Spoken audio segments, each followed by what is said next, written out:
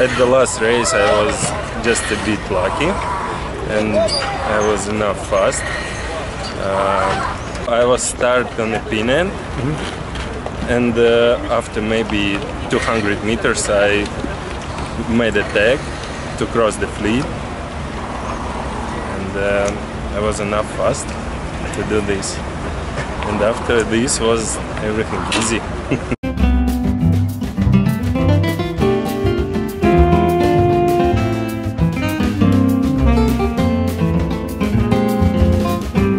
I felt as if I had a pretty good understanding of what was going on out there when we got out, and Matt and I, we kind of came up with a bit of a plan, and fortunately it was the right plan, and I was able to execute it.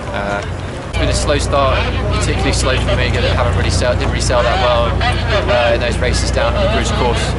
So yeah, pretty frustrating, but it's good to get a good day done today and still be in the mix for the rest of the week.